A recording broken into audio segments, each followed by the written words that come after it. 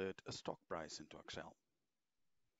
So first and foremost, you convert your text into stock data type, and then you can reveal any sort of related information. Simply select the names of the companies that you would like to view, then go to data, and in data you have data types, and in data types you'll find stocks.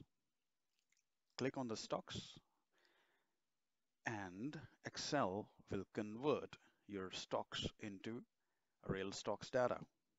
Now this is a stocks data type. You can also see that Excel could not read this company name, Volvo, and data selector has offered you some options. Which one is it? Which stock exchange you would like to fetch in? So let's say I select NASDAQ, and yes, this is what I want, and I select it. There we go. Now we have data type converted. Any sort of information related to these companies you can view from this. So for example, I select all of them, and on the top you see this data selector.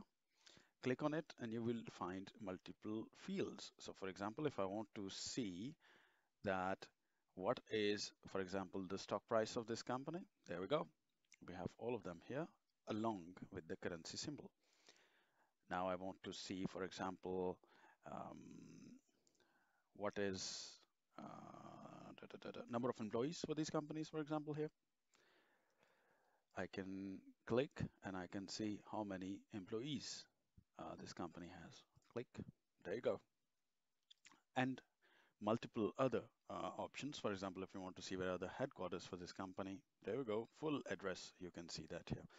I will Control Z to remove it from here. And for example, if I want to see for this company some information, I will simply select this and I will select, for example, which industry is this. Here we go. In a case, if I want to see all of them, I simply select them and go to the data selector and I see what kind of information I would like to see here. So there are multiple information, for example, ticker symbol. You can see the ticker symbol as well. So this is more or less how you can fetch multiple informations about your companies over there, and you can monitor this live.